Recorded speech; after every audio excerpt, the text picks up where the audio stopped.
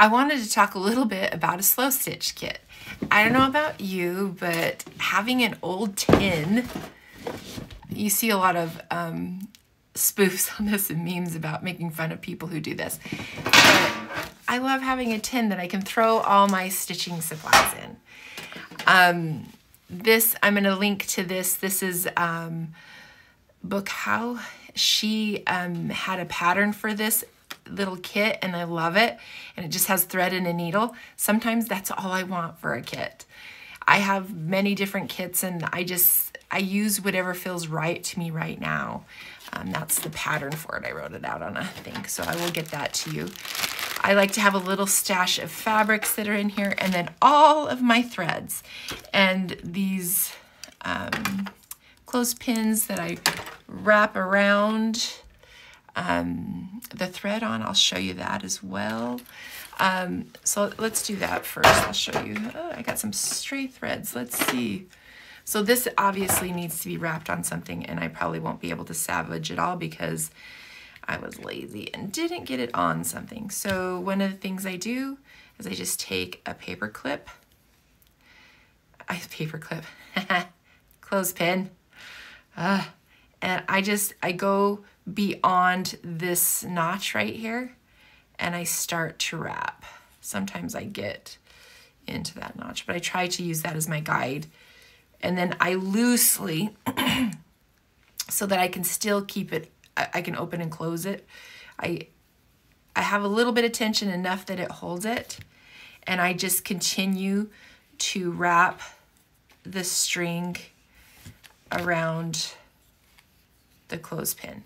And then when I'm done, when I'm done wrapping it, is I just open this up again and put it all the way through. But I keep the, so wait. So the bottom one, I wrap all the way through. So I know that's the bottom one. And the top one, I clip at this little piece right here. So I know that I'm grabbing from there.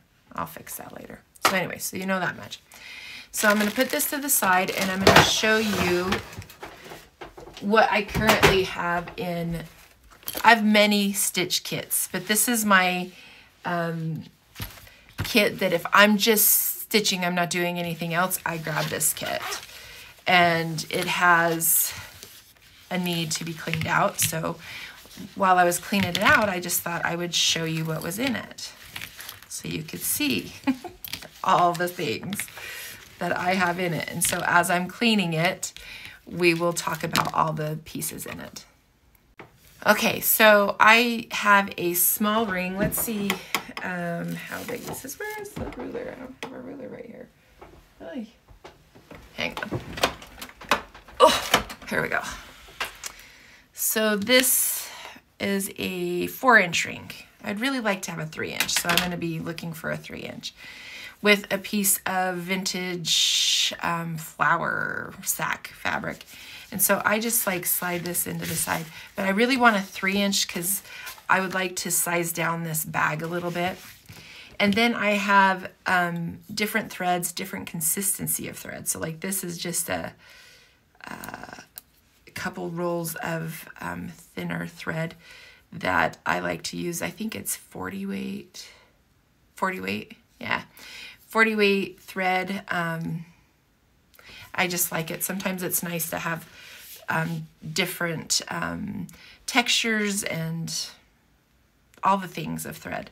Now these, so I liked these little ones, these little paper clips, but as you can see, I tried to get too much on there. It did not work for me, so I need to use up that thread to get that down. But anyways, so I have some of the DMC, is it DMC flat thread?